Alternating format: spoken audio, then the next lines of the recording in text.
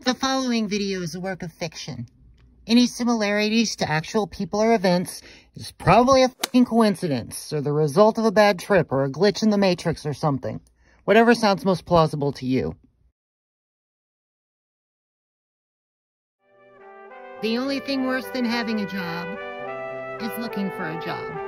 Girl, please, money's no object for me. I don't have any. Well, if you don't want my peaches, don't shake my tree. Well, one of them was a lawyer, and the other was a psychologist. Did they ask a lot of questions? Well, I had a statement prepared. No, my gosh, it was so big I could barely fit the whole thing in my mouth. Oh, hang on, I have a call on the other line. Hi, sis. It's my sister. Oh, you know me. I've been busy painting most all day.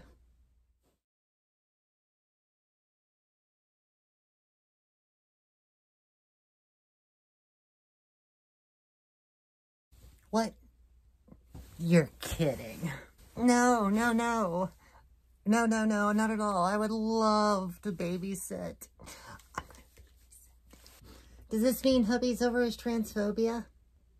Playoff tickets. No, I got you. No, that's cool. Yeah, I heard you. Yes. Yes. Choking hazards? No, the kitty's nice. Well, I mean, art is in the eye of the beholder.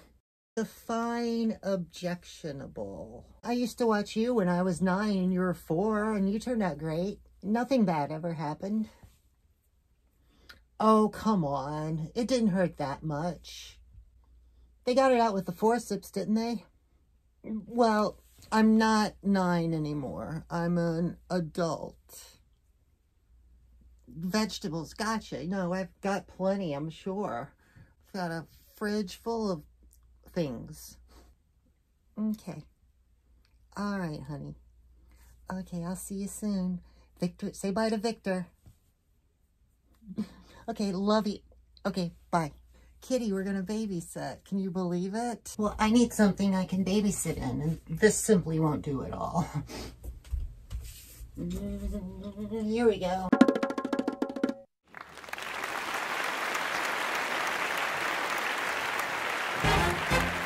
I am so excited to babysit. I've been wanting to babysit for such a long time.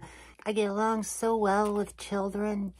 I've offered to babysit for all of my friends. I've even offered to do so for free, but none of them have taken me up on it. You know, I'm very nurturing by nature, and I don't really have an outlet to fulfill this need I have. I hope they get here soon. Seems like it's been a really long time. I think I'm starting to grow a beard. And I've had electrolysis. Oh my gosh, I think that's them. Yay.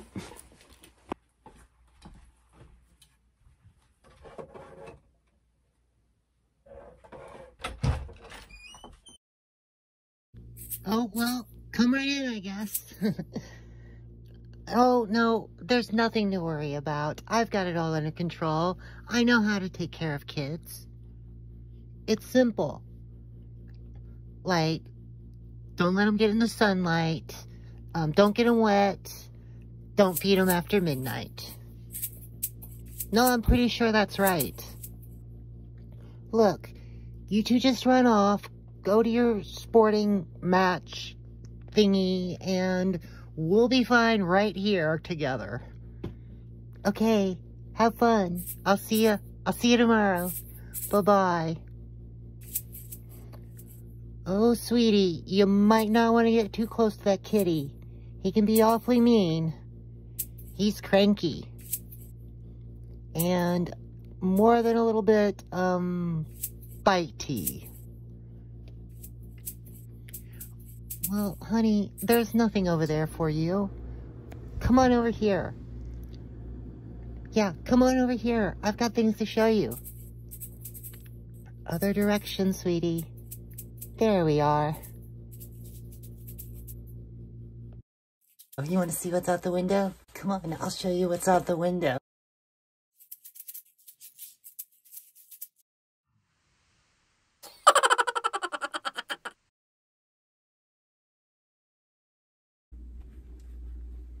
There he is. What's Kitty's name? Oh, it's Victor Newman. Why is he so mean? Well, you see, Victor used to be a grown man just like your father, except Victor was devastatingly handsome, but he was also treacherous and conniving. You see, Victor got his first wife, Julia, pregnant, but at the time, Julia was seeing Michael Scott. Not, that's what she said, Michael Scott, different Michael Scott, a photographer. Anywho, Victor found out and locked Michael in a bomb shelter and fed him rats. Ooh. And then another time, Victor hired a Peruvian crime lord to impersonate Jack, while Kelly slowly tortured Jack, and Victor ended up blackmailing Jack and telling everyone that Jack killed Kelly. And then Victor shoots Jack to try to cover up his tracks. But when that doesn't work, he tried to smother Jack in the hospital. And then Victor gets Chloe to frame his son Adam for killing Constance. I mean, he helped Adam escape from prison later, but Victor also helped Chloe leave town. And then Skye ends up trying to double-cross Jack, but destroys her own life instead. And then Skye fakes her own death and frames Adam for it. But then Sharon tracks Skye back to Hawaii, and Victor just watches as Skye falls into a volcano. Oh, and remember how Victor had earlier gotten Jeffrey and Gloria to humiliate Colleen to try to ruin her career? Well, Victor winds up getting Colleen's heart when he needed a transplant. I know. See, Colleen was brain dead after trying to escape from this crazy woman, Patty, who was there to terrorize Jack and Phyllis. And then things got out of control, but then Victor tries to stop Sharon and Nick from getting back together, and Victor starts messing with Sharon's bipolar meds, and he hires Mariah, who's a dead ringer for Sharon's daughter, Cassie. He hires her to drive Sharon over the edge insane. So finally, your Aunt Tracy had had just about enough. So she consulted a forbidden text to summon an ancient spirit who protected her from unspeakable evil, just long enough to cast an unbreakable spell, forever turning Victor into a black cat to serve as her familiar until the end of days. Teach you the spell? Oh, you know, I'd love to, sweetie, but, you know, you need Eye of Newton turmeric for that, and I'm fresh out of both. Okay, look, what if I just tell you the magic words that go along with the spell? Yeah? Alright, yeah. The magic words. The magic words. They are, no, I got it. Aji Maji, La Taraji. Wham Bam. Shang-a-lang and a sha-la-la-la-la-la, babe. And then you lay it down, flip it, and reverse it. It's server, and poof, Victor's a kitty.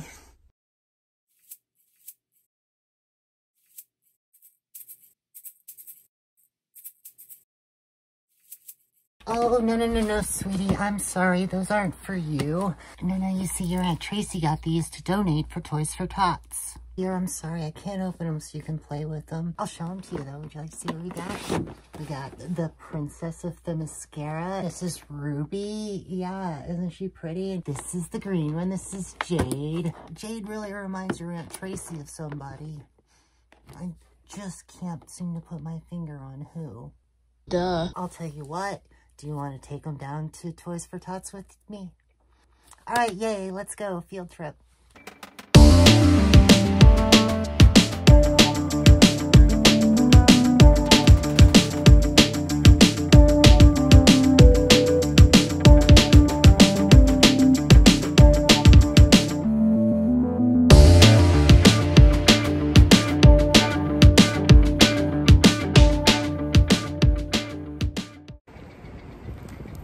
There, all done. Although I feel like I'm forgetting something. The kid.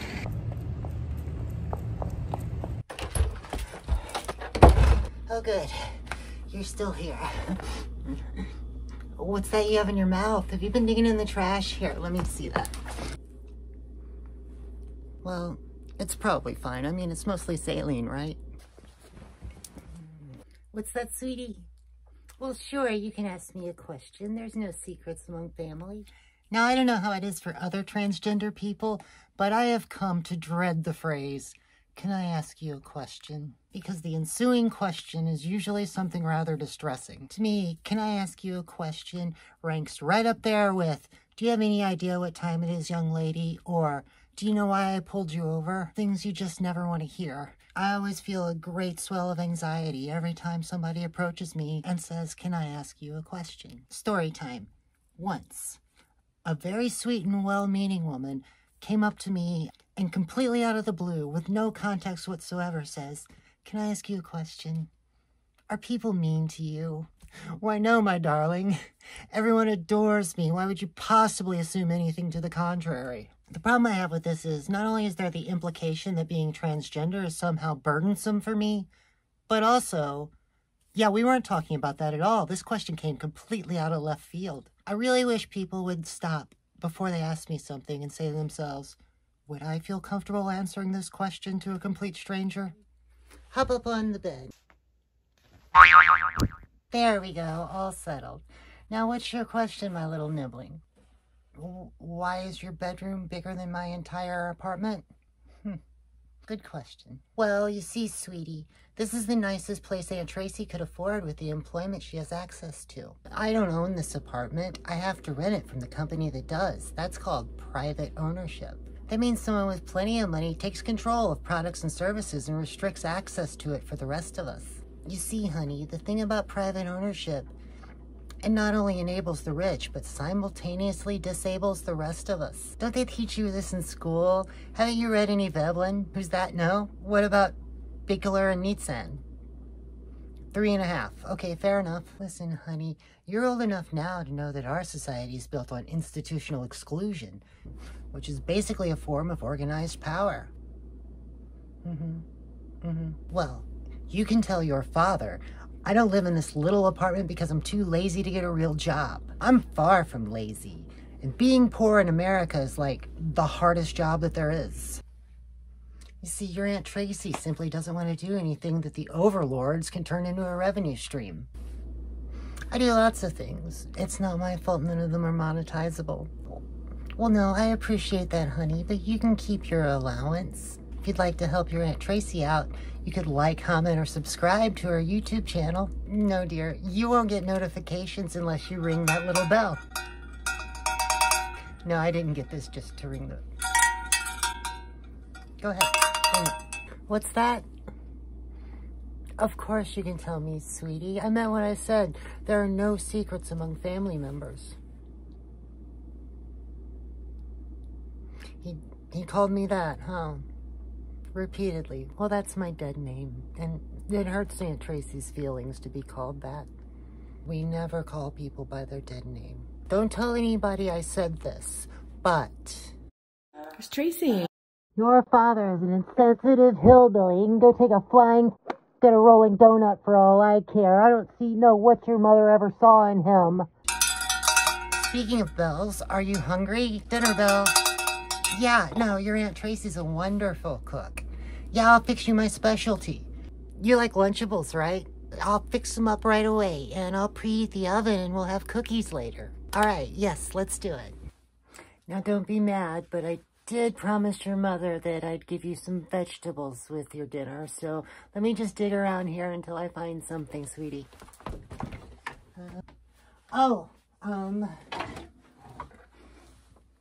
Do you like martini olives?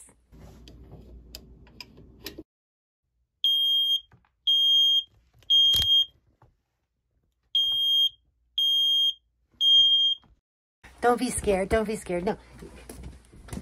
Just means the oven's warm enough for cookies. That's all. There. Let's go pop in some cookies.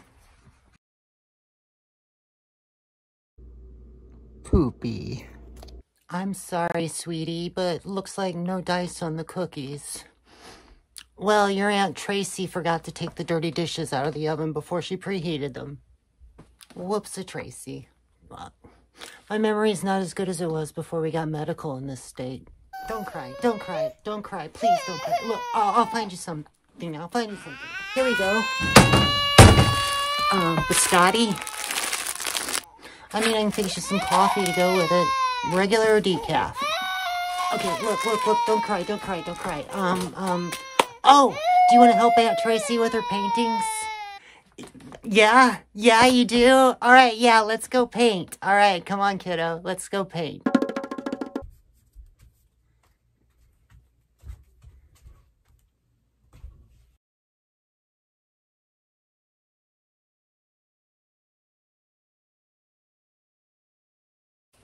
Okay, I've got you all set. You got your paint, you got your brushes, ready to go. You only need just one piece of advice to start.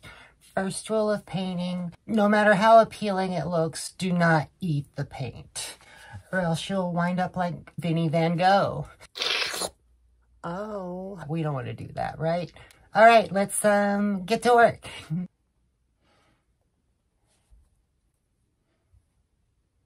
You might just want to turn the brush around there, sweetie. There you go. Yeah, much better.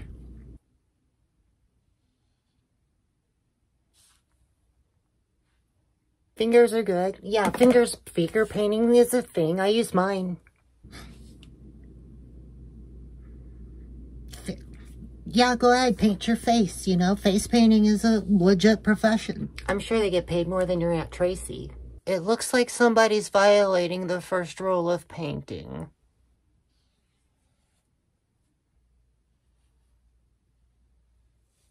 Yeah, your Aunt Tracy went to art school. That's how I got my useless BFA. No, for me it was tuition free, in that I don't repay my student loans. I mean, the way I see it, they were going to be there teaching those classes anyway. What's it hurt? Nothing. Your Aunt Tracy'd be happy to teach you all about art. We can maybe look at some art books later. Yeah, I've got Renee Cox, Andre Serrano, Robert Mapplethorpe, Vanessa Beecroft. Yeah, we'll have all kinds of fun.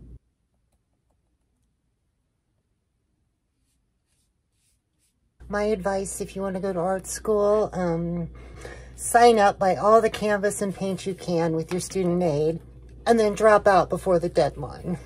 No, we don't drink this water, sweetie. This is for cleaning the brushes. I mean, a little sip never hurt anybody. Is that what your dad said? No, sweetie. You can make a lot of money selling art. I know there are dozens of artists all over the world who make money. There, all done. Masterpiece.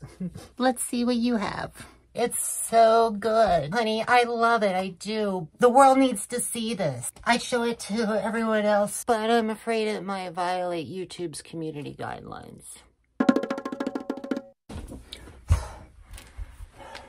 Linda Carter makes that look so easy. Oh my, what a big yawn. Are we getting sleepy? About ready for some shut-eye? Oh, I know it's scary to sleep in a new place, but don't you worry. Your Aunt Tracy won't let anything happen to you, and no one's getting in here. This place is like a fortress. Now, do me a favor and help your Aunt Tracy push the daybed against the door so I can tuck you in. Another question? Oh my, you're full of questions, aren't you? Are you a cop? I had this blind date, so I was just going to meet him at a restaurant close to my apartment. So I'm at the intersection waiting for the light to change. Dressed to the nines, feeling a little bit nervous about the date when this woman approaches me. Can I ask you a question? She says. Can I have a hug? Now, I enjoy a warm hug from a stranger just as much as anybody else. This is what we call exoticization, where people treat you like they'd seen a rare bird and they just have to get a selfie with it. Well, if I'm going to be interrogated, I at least should sit down. Well, of course I'll read you a bedtime story. That's no problem. Your Aunt Tracy's full of stories. Ask anyone. Come on, let's go grab a seat. What do I do for a living? Well, I'm your Aunt Tracy. That's what I do. Do a lot of 3.5-year-olds know the word specious? No, I'm impressed. Look, I get by, sweetie. I sell a few paintings here and there. You know, there's the pawn shop. I go to the food bank. Do I miss having a job? Sometimes, you know, I miss a few things about it, like the camaraderie and the health insurance and the risk-free shoplifting. Okay, story time. Let's see. Well, let's get you a little spot on the floor. There's a nice little candle so that you're not scared. And oh, here's a nice little place for you to lie down, and let me find you a here we go. Here's a little blanket, and oh, here's a little snuggle bear for sleepy time. All right, settle in, kiddo, and let me pick you out a story. Mouse, no. V for Vendetta, probably not. A Feast for Crows. Oh, do you like Juno Dawson? Okay, let's see.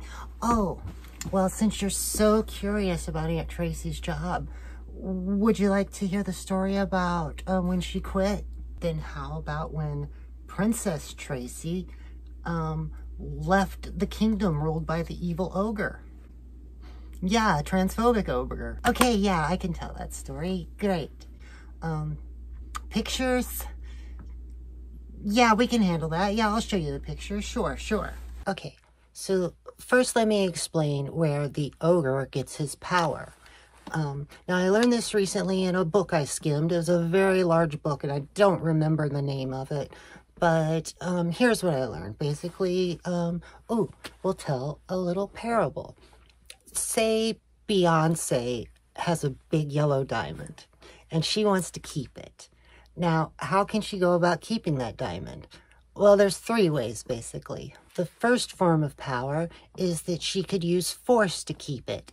Like, her and Jay-Z and Kelly and Michelle could get some guns and take turns guarding it. Now, the second way is to just be so fabulous that people think she deserves the diamond and give it to her freely. Like, honestly, I think she deserves a big yellow diamond just for the Lemonade album alone. Now, the third way is the way that the ogre uses, and that would be she could hide the diamond and not tell anybody where it is.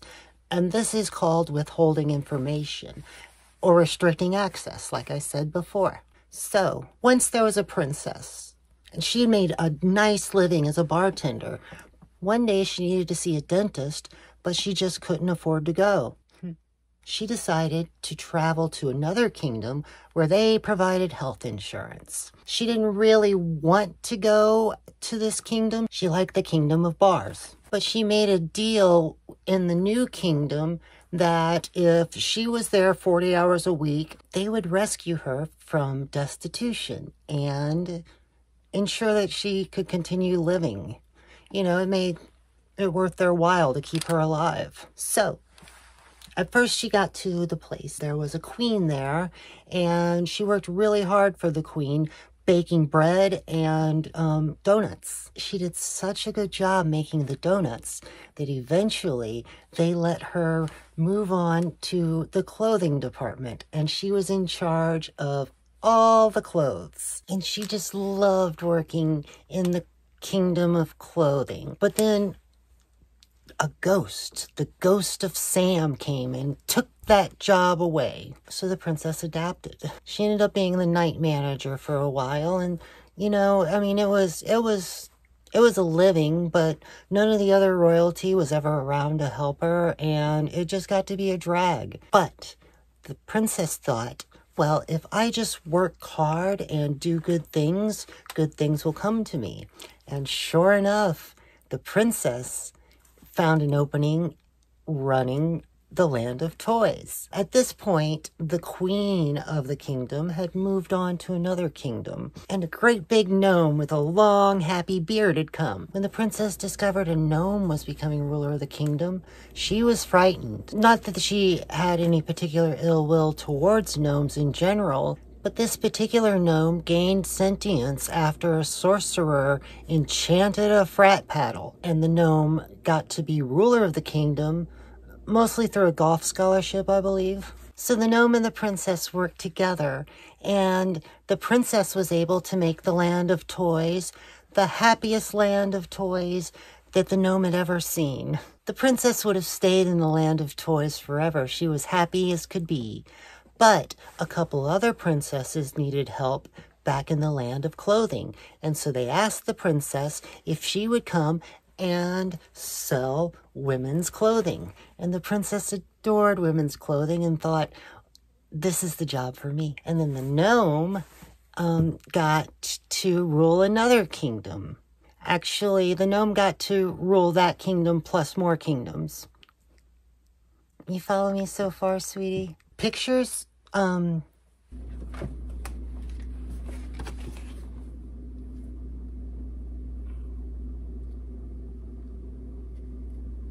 then the gnome left, and everyone wondered who would be the new ruler of the kingdom. Well, it turned out to be an ogre. Now, ogres aren't always bad people. In fact, Most ogres are fairly nice and don't have malicious intent at all. But some ogres, like this ogre, have a bias that they haven't really explored. And this bias is known as homophobia or transphobia, depending on the prince or princess or member of the court that the ogre rules over. Now, the ogre came bearing a message for all of the people of the land. That message was that the ghost of Sam was coming back and he was going to take away all their jobs again. And then they would have to beg the ogre for their job back. Now, the princess was always one of the favored people in the court. She had always done her work at a very high level, so she was sure she would be fine when it was time to ask the ogre for her job back. And there were a lot of other members of the court who felt the same way. The ogre knew exactly when the ghost of Sam was coming back. And the ogre also knew something that the princess didn't know, that there was no way the princess was keeping that job. As time passed, everyone was afraid of when the ghost of Sam would come back, but they had no idea when it would be. It would have been nice to know, but the ogre was afraid that if everyone knew when the ghost of Sam was coming, they would quit before the holiday shopping season. Now, this is how the ogre got his power, is through Beyonce's third law of power. Do you remember what that is? That's right, withholding information and restricting access. Because you see, shortly after the ogre took over the kingdom, a terrible plague had struck the whole land. And there weren't any immunizations or anything because this was a novel sort of virus. Now, a lot of fortunate folks in the kingdom were able to stay home and not work during this plague. But the princess was not one of those people. She was forced to go out and risk her life day after day. And even though the rulers of the kingdom had asked people to stay home if they could, people just kept coming and coming. They really didn't have anywhere else to go. So it was just kind of like hanging out, you know, having something to do. The kingdom was like the mall. Well, the princess was scared. She was scared for her life and the lives of all her friends. Because some of the people in the land were ancient folk. And the plague was particularly difficult for them. She asked the ogre what they were going to do. The ogre assured her that everything would be fine. However, the ogre's actions did not back up his words. You see, because once upon a time, I believe it was a Thursday, the Centers for Disease Control told all the people of the kingdom that if they're going to go out in public, they should cover their mouth with a mask. Now, you would think that masks would be provided for people, but there were no masks anywhere in the land. So what is a princess to do? Luckily, the princess had a friend, the Duchess of Barnes, who made her very own magic mask, which would protect her against the evil plague that covered the land. Now, when the ogre saw that the princess had a magic mask, he made her take it off, even though the Centers for Disease Control just told everybody that if they're going in public, they shouldn't go out without their special mask. The ogre said that the kingdom would provide a mask for the princess, but when the princess asked, well, can I have one? He said, well, not yet. And the princess said, well, do you really think that the virus is going to wait around until you get some masks? The princess begged and pleaded with the ogre, why must I take off my magical protective mask? The ogre said, because my boss told me to. See, the princess had learned many years ago that if you rock the boat, nothing good will ever happen for you. But this was a matter of public safety. She felt she had to do something. So with tears in her eyes, the princess called the ethics hotline and told them what the ogre had done. Now, not only did the princess call the ethics hotline, but she also whipped out her cell phone and called half the queer community in town and had them also call the ethics hotline. Now, the nice lady who answered the phone at the ethics hotline assured the princess she would remain anonymous. But let's be honest, who else was going to call in such a complaint? You see, everyone else feared the ogre, rightfully so. What the princess didn't know at the time is that the ogre had allegiance to the ghost of Sam and the ghost of Sam alone. The ogre was dead set on retaliation. You see, the ogre had what's known as a male ego. A couple of days after this incident, the ghost of Sam decreed that everyone would be given a magical mask, and everyone had to wear it. So the princess was never wrong. She was just ahead of the game. But the ogre's ego was bruised, and, well, that's all that mattered to the ogre. And he gave a rat's patooey about the rest of the people in the land. So, of course, the day finally came when the ghost of Sam took everyone's job away. One by one, the ogre called every person in the land to the office. And the princess started to grow worried because they hadn't called her. And usually they saved the difficult conversations for last. In fact, if she hadn't brought it up to the ogre, I doubt they ever would have called her into the office, just to avoid the unpleasant conversation. After reminding the ogre that he had promised to meet with each and every member of the court, the ogre let her into the office. Now, she had to wait there for a little while the Baroness of Human Resources came in. So while they waited for the Baroness, the princess didn't like sitting alone in the office with the ogre. After all, the kingdom had long had a policy against people of the opposite gender being in the office together alone. So I guess that rule was just completely ignored, even though the Baroness of Human Resources came in and should have known better. But the ogre did not believe that the princess was, in fact, a princess. While the princess waited, because she was kind of uncomfortable in the presence of the ogre, she decided to use the magic hand sanitizer that was on the desk. Now, way too much came out, and she really didn't need it anyway. She would wash her hands often. So she started rubbing it in instead of patting it like she normally would. The ogre, who had been waiting for a long time to prove he was smarter than the princess, was like, oh, hey, actually, you're doing that wrong. Now, the princess, who still needed her health insurance, just let the ogre think that he was smart and brave, because that's what you do. Because that's what you do when you're a princess and you want to keep your crown. The ogre was continuing to withhold information and wouldn't just tell the princess right then and there if she was getting the job or not. But the princess was very clever, and so she decided to probe the ogre by trying to get him off topic a little bit. You see, the ogre was feeble-minded and was very easily distracted and taken on tangents, and the princess was good at leading him down whatever path she chose.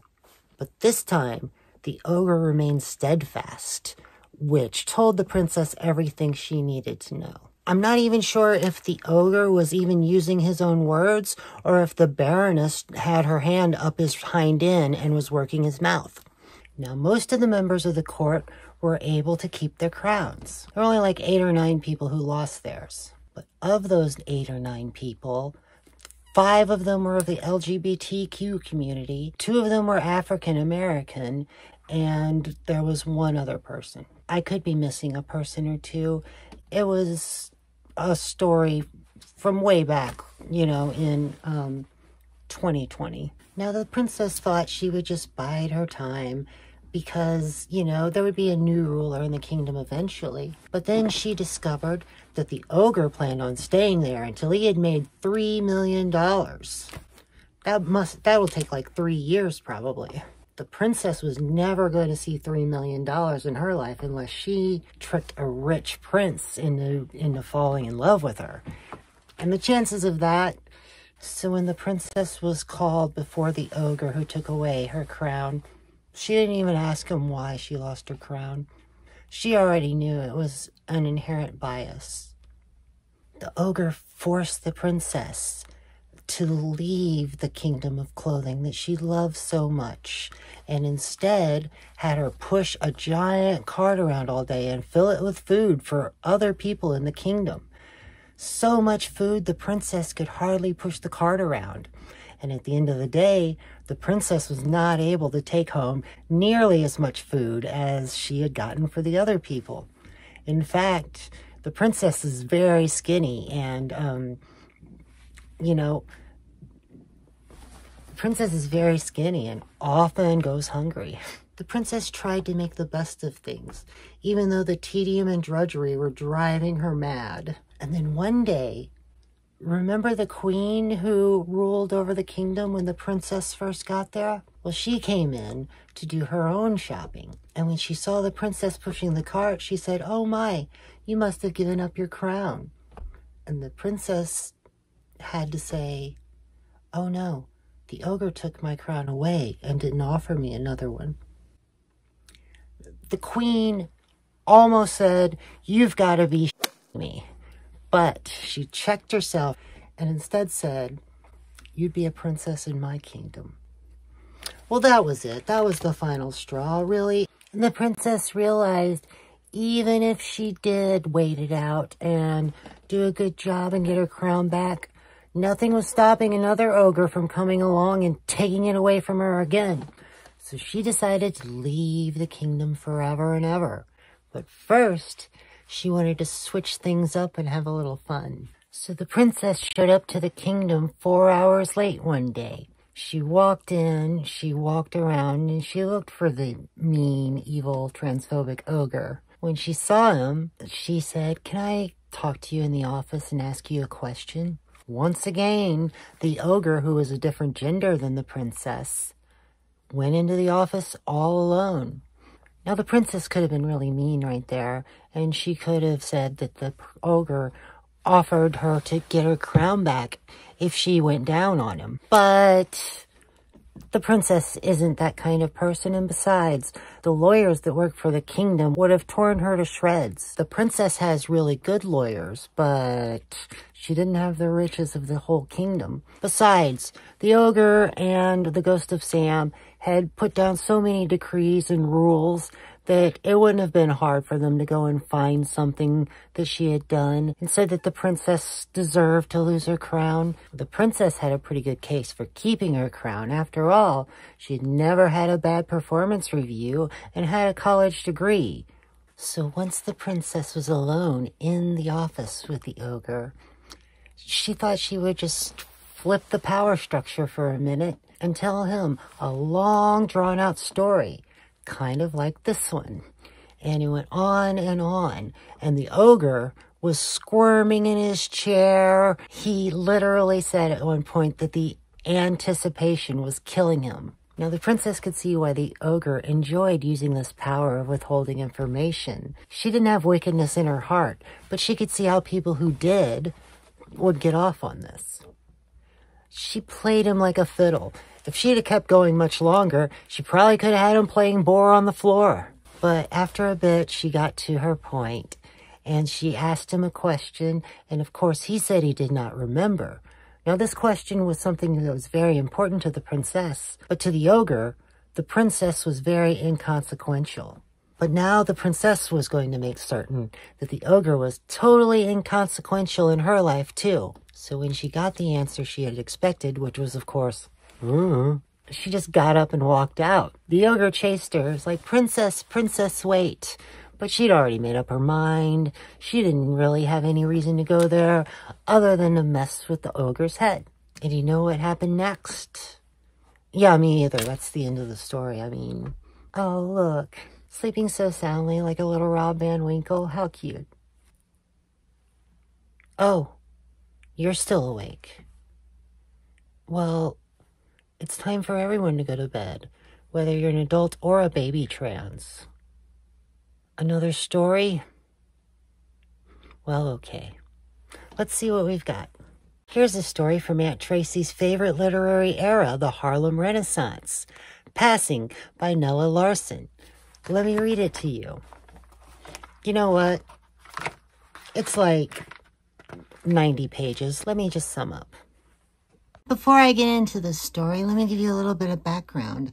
I came to this novel back in college. When I needed to fill my American Literature Gen Ed credit, there was an adorable visiting professor, a PhD candidate doing his thesis on the Harlem Renaissance, and he offered a course that would fulfill that credit, and I signed up. This is one of my favorite novels. I've read it literally dozens of times.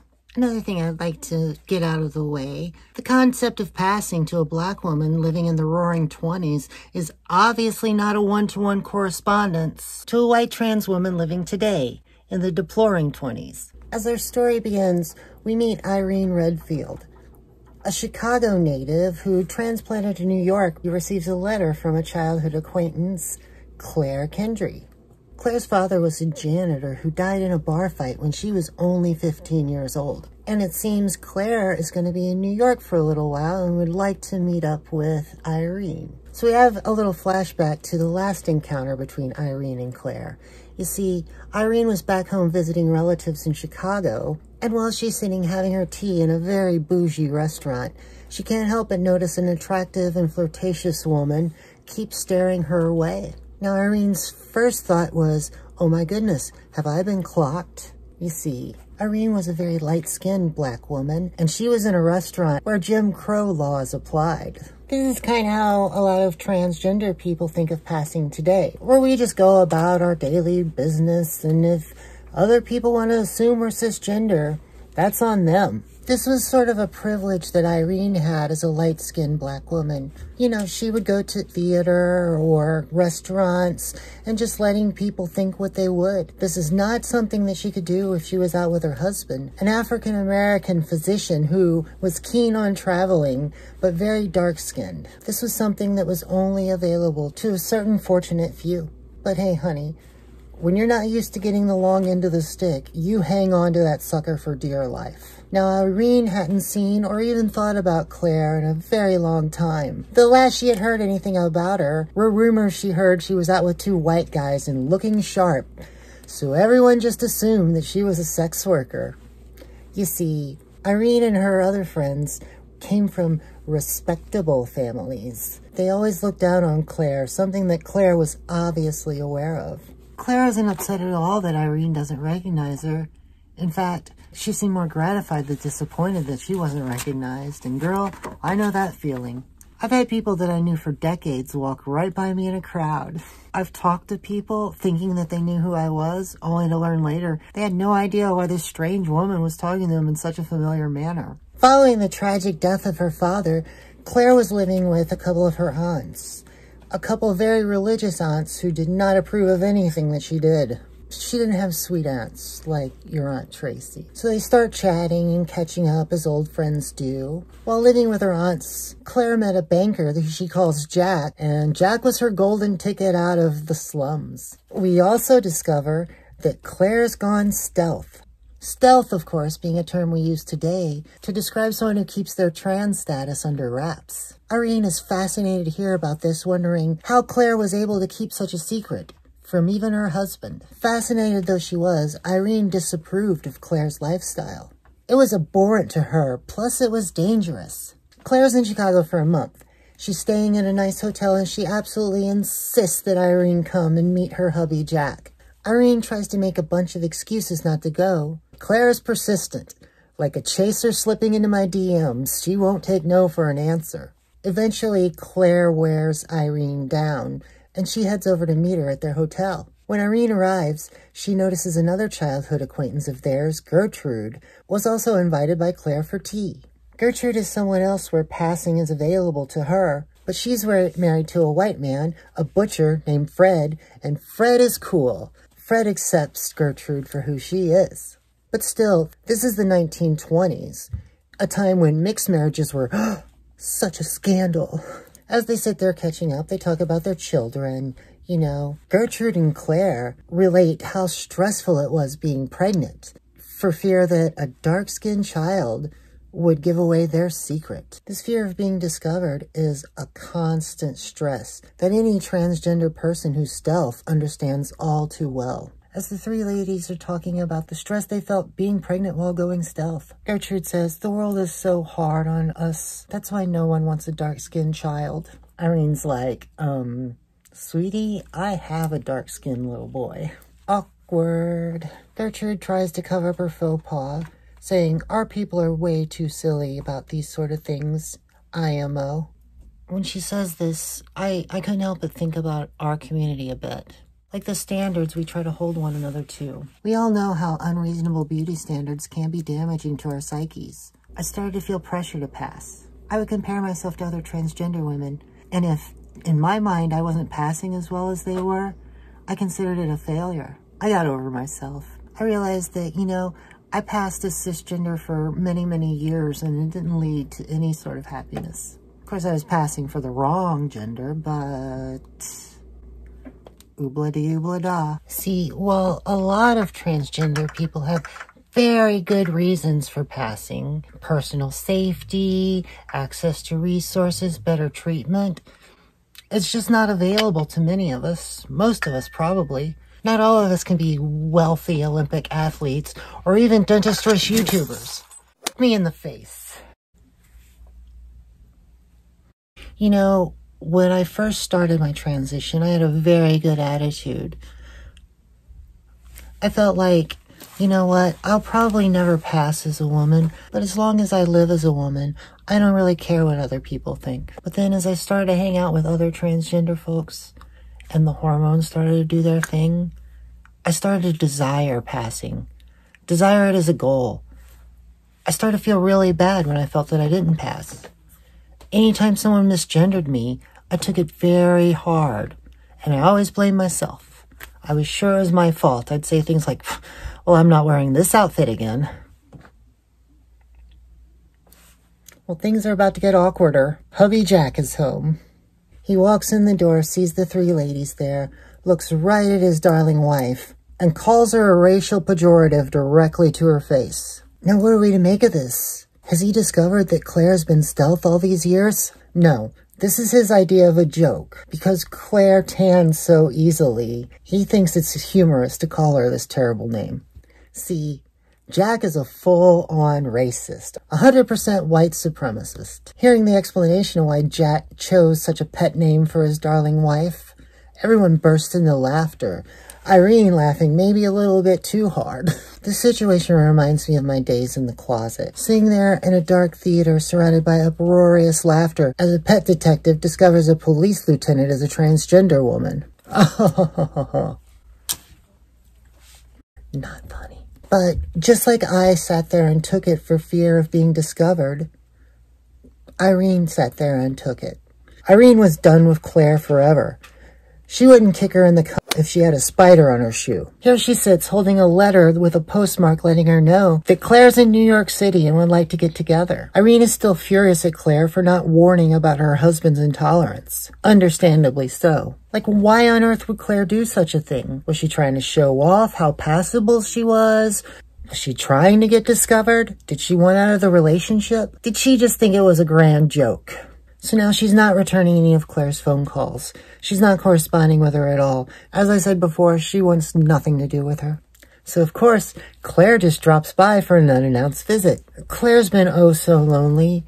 In her situation, she's been robbed of her sense of belonging. It might be nice to have a sugar daddy and all for a while, but still you have to put up with them. Now, Irene has been organizing a benefit dance. It's in Harlem, but when Claire discovers that a lot of white men are there to try and hook up with a black woman. Remember exoticization? Yeah, big time. Claire invites herself to the dance, thinking maybe she can meet up with a new sugar daddy. Irene says, no, you can't come. It's too risky. She pulls a, think of the children. What would they do if you were discovered? But Claire's made her mind up, and she comes along. Now let's talk a little bit about Brian. Brian being Irene's husband. I would not call their relationship a healthy one. Irene is extremely codependent and tries to manipulate and control Brian. As I said, Brian liked to travel, but Irene thought he belonged in New York City with her and the children and did everything she could to prevent him from leaving.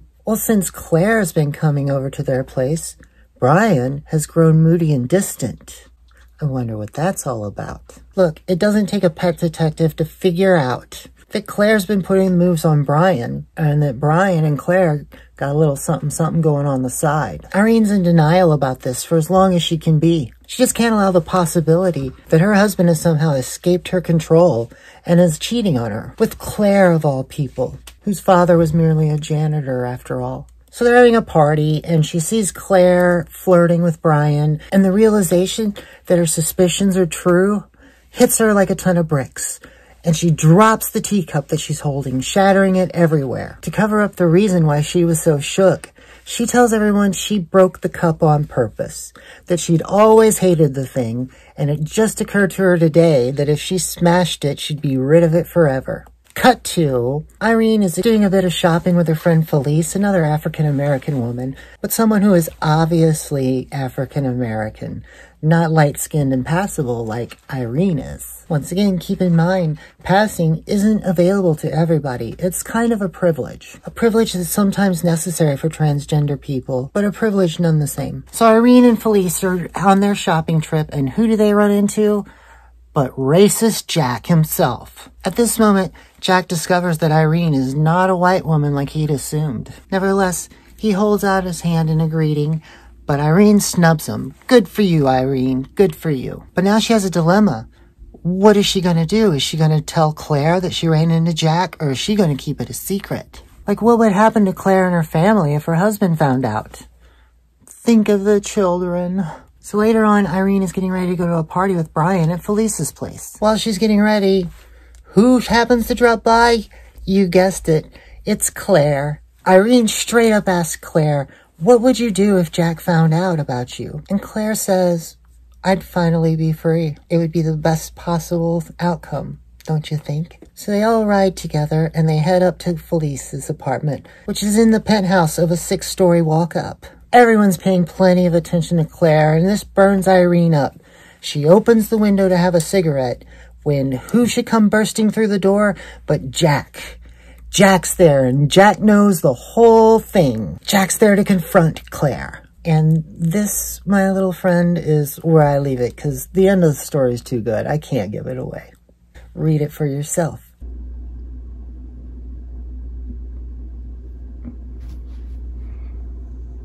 My trans status is not what we call a secret. In fact, I probably bring it up more often than I should.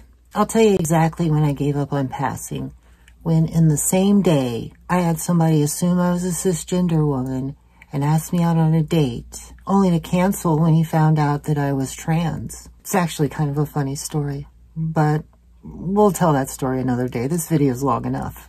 And then later that day, another guy hit on me. He said he saw me riding my scooter and he knew I was a transgender woman. I was wearing my motorcycle helmet at the time, face fully covered. And that was the day I saw the complete futility in my attempts to control whether I passed or not. I thought about, why am I trying to pass in the first place? Do I want to be a cisgender woman? Should I? You know, today I am so happy being who I am. I'm transgender and I'm proud of it. Transgender people are beautiful. Trans bodies are beautiful. Now, if you have to go stealth in order to protect yourself, or just because you think you can and it would make you happy, by all means, do what makes you happy. Do the thing that leads to fulfillment in your life. I think a lot of people think passing is the goal for every transgender person. It's not in my case. I mean, if people want to assume I'm cisgender, that's their business. But I'm just trying to look pretty. Transgender people are too often portrayed as duplicitous people who are trying to trick people. They were trying to pull the wool over somebody's eyes. This couldn't be further from the truth. What we're actually doing is trying to share our genuine selves with the world. And that's a beautiful thing. You know, passing can make your life easier. If you're able to pass, you can avoid a lot of awkward questions, a lot of bigotry, a lot of uncomfortable situations. You know, I think about some of my friends in the community, particularly my LGB friends. Sometimes they'll invite me to a place and they'll tell me, oh, it's very accepting, very inclusive, only to get there and find not so much. The thing is, unless they're holding hands with their significant other or wearing a pride t-shirt, there's nothing that communicates to the world their sexual identity. They're kind of like Jean Grey and Emma Frost.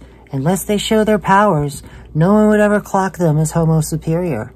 Sometimes I think of myself like Mystique, able to pass, but only with concentration and effort. But no, that's not accurate. I'm more like Rogue. I can't control it. See, when we talk about passing, we're talking about other people's perception of you. And honey, don't even bother. You'd be much happier if you realize that you can't control that. Besides, nobody cares what cisgender people think. I certainly don't. Sorry to break it to you. I've talked to some transgender ladies, and they feel their happiness is contingent on their ability to pass. They just don't feel that they'll ever be complete if they can't afford expensive surgeries. Now, these surgeries, these procedures, these are medically necessary, but unfortunately, they're not available to all of us. I want to share with you a tweet now from comic book creator Magdalene Visaggio. I just want to tell you, yes, you, that you're a worthwhile person, and the people who love you are not wrong to do so. You're unique and irreplaceable. The universe will never get another chance at you. Hey, what are you doing up? I thought I put you to bed already. What have you got there? What do you have in your mouth this time?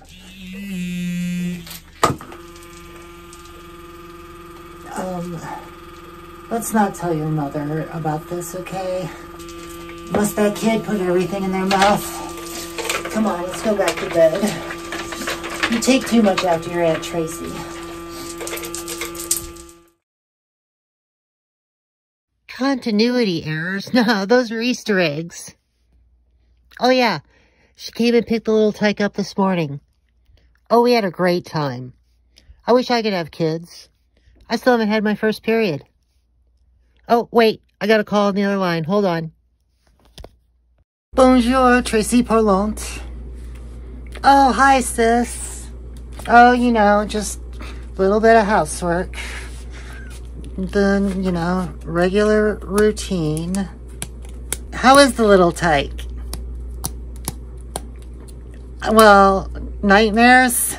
Well, probably just something, you know, that they ate. Oh, yeah, no, we had veggies. I don't know, probably Harry Potter. Well, who knows where kids hear these things. A rolling donut, huh? I mean, probably, you know, the playground. Well, yeah, keep me in mind. Bye.